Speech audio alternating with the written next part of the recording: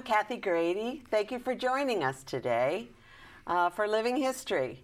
We're going to talk to people who've lived through a lot of history in Longmeadow.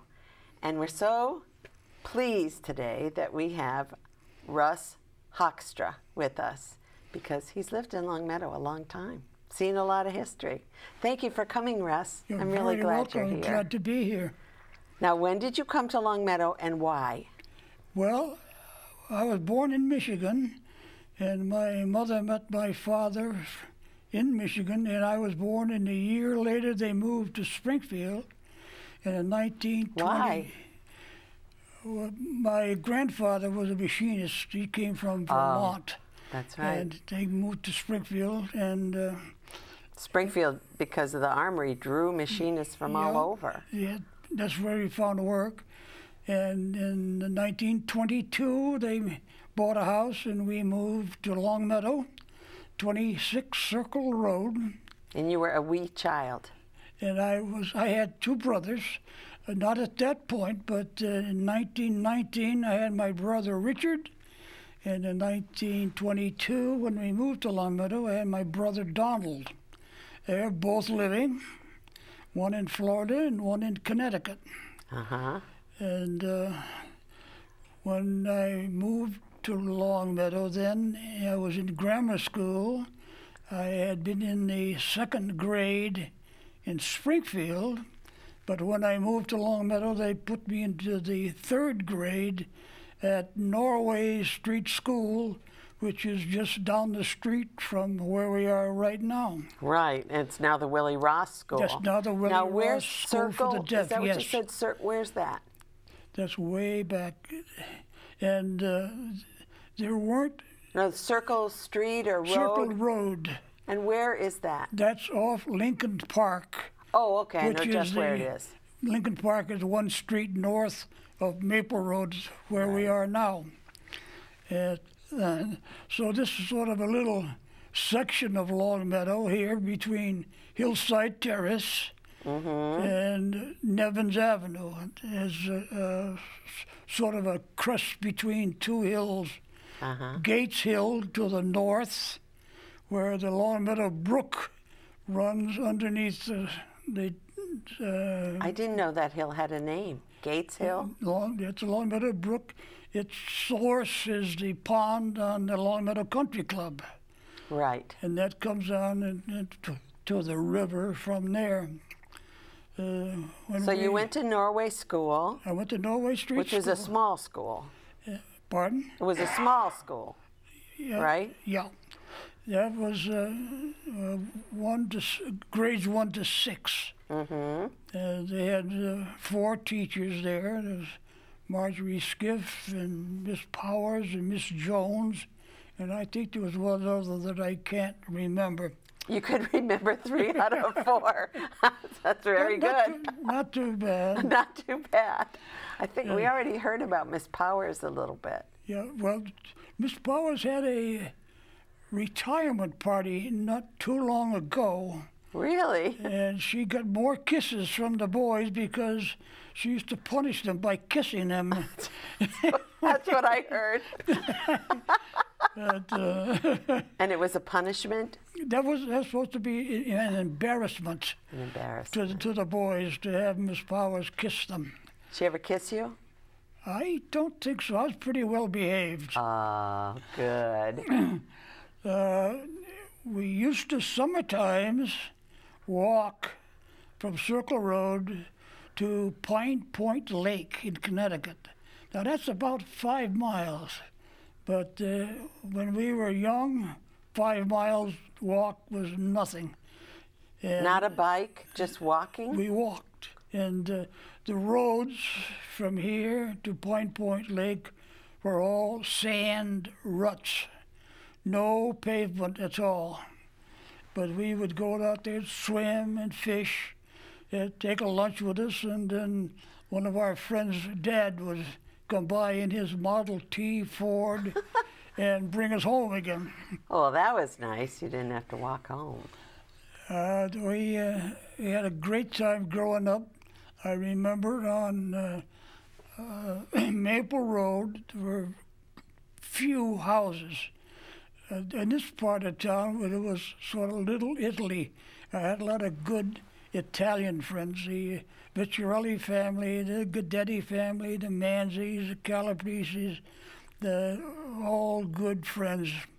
But right here where we are now was the end of the pavement. And from here on out east was all sand roads. And they had a pig farm not too far from here at the time. Down Maple Road? Yes. Yeah, east of here. Uh-huh. And so we had a great fun growing up. We made our own fun. Right. My mother always said that, make your own fun. The Harwoods lived on the corner of Maple and Lincoln Park. And we had a baseball field right behind their house. And we had what are now 2 houses in there that we'd play baseball every spring. We look forward to that. It used to be your field? Yeah. And the Long Meadow Brook furnished a lot of entertainment for young people. We'd fish and swim and try to dam the brook up a little bit to make a pool we could swim in. Right. Winter times were great fun. We had snow most every winter, not like we had this year. Not that much? But so we would have the Hillside Terrace, which is now Second Growth Woods, was a hayfield at that time. Oh. And it was kept down, so that was our sliding hill. And a better sliding hill you couldn't find anywhere. All winter long, you'd see kids with their sleds on that hill. And that was just across the dingle from where I lived on Circle Road. Right. And we had electric trolley cars. Oh, yes, up and down Long Meadow Street, right? Up and down Long Meadow Street. We had double tracks from just south of Maple Road to Springfield. And south from Maple Road, they had a single track that went to the state line, where they would switch the trolleys. That was the end of the line. And But there weren't trolleys in Connecticut? well, we didn't go into Connecticut. We stopped at the state line. Uh-huh. And Sharkey's had a emporium there where you could get ice cream, hot dogs, and so forth. And there was a little community, sort of, at the state line. And the trolleys would change the seats and change the trolley and go back to Springfield. Right, they switched the seats. Yeah. So if you wanted to go to Springfield anytime, you could get a trolley about every half hour. Oh, wow. And if you wanted to go to a movie at night in Springfield, you could, because the trolleys ran till after 11 o'clock at night. So that was very convenient. Down to Vernon Street, eh? And well, there was such a good place to grow up. We had many friends, we had many activities, and we had the woods in the brook and all of these things. We made our own fun. Right. We didn't have any organized little leagues or things of that kind at the time. And a lot of people had their own gardens, right? We had a garden, and we Grew vegetables. We raised vegetables, and we raised chickens. Chickens? We had our own eggs, and the garden we planted every year, and it was very good.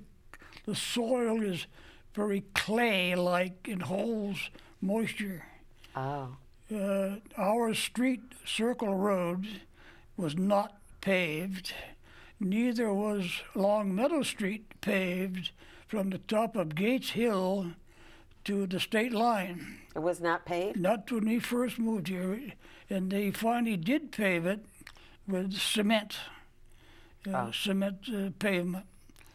Another thing that's very interesting, was part of our growing up, was a dairy farm Oscar Pomeroy, Oh, Mr. Pomeroy. just yeah. south of here, had a herd of dairy cattle, Holsteins, in a big area for pasture.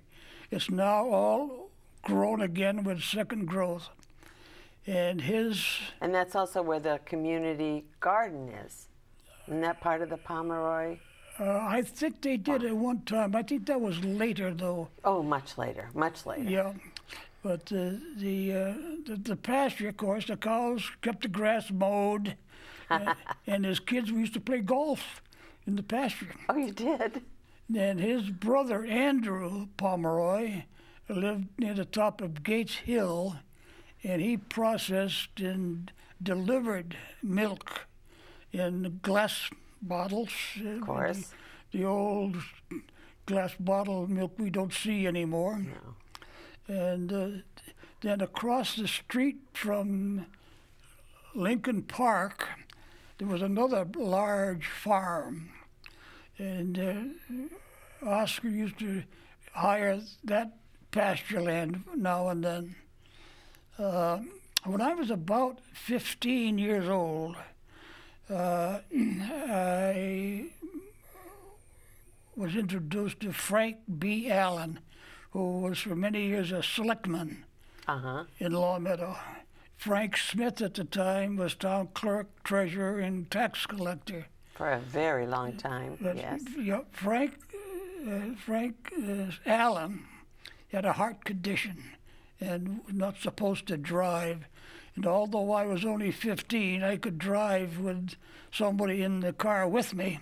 And he hired me to chauffeur him around town on town business. How lucky is that? And much of the time he spent with Frank Smith. And at the same time, the church on the green was being renovated. So I had quite a lot of experience just driving Mr. Allen around and seeing what was going on in the town. Do you remember what kind of car it was? Yes, it was a 1931 Ford Victoria four-door sedan. I knew you'd remember. Is that the kind of thing you forget? That wasn't the community house being built, like in the community house was there when I moved here. We used to have movies there. Oh, yes. Mrs. Brandt was in charge, and the cacophony of the kids, and they're waiting for the movie to start. Mrs. Brandt would clap her hands for silence, but she never got it. They were silent movies. They had serials silent movies. And news and so forth. Silent news? I think it cost a whole dime to go to that movie. Really? But we walked from here to there. Walking was no problem at that age. And the time we spent in the meadows, at that time there were hay fields and gardens, truck gardens, big fields of winter squash and so forth, and a lot of little ponds where muskrats abounded. And in the wintertime, they would freeze over and make the most wonderful hockey rinks you could imagine. Oh, great. So we spent a lot of time in the winter in the meadows with our skates. And your hockey stick. So with our hockey skates. So there were so many things that we could do in the wintertime. Then when it's so interesting to hear how much you enjoyed Longmeadow. Oh, I did. We did.